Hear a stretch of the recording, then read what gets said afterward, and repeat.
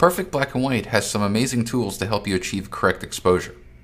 To start, you're going to want to view your histogram, which is located on the top right of the user interface. Just click on it to display. Now, what you're going to want to do is verify whether you have any blown out highlights or clipped shadows. You'll know if you have any clipped shadows or blown out highlights if the icons on the top left or the top right of the histogram are filled in. If you click on it, you'll be given a display of where your blown out highlights and clipped shadows are. To correct it, you're going to use the sliders under the tone pane. First, let's address the highlights.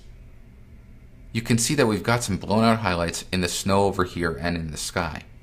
To start, I'm going to take the white level and bring that down until all of the overlay pattern disappears.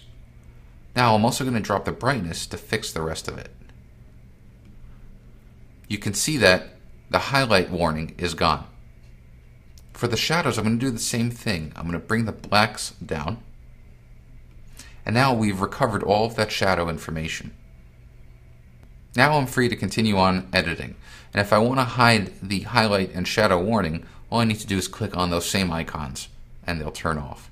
From here, I'm free to use the brightness slider as I need to, as well as the contrast. Shadows and highlights are actual recoveries.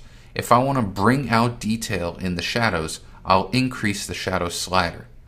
If I want to restore more detail in the shadows, I'll bring this down. The same thing goes for highlights. If I want to remove the highlight information and restore detail there, I'll increase the highlight recovery slider. One warning though, too much use of the highlight slider will give your image a flat, muddy look, so use it sparingly.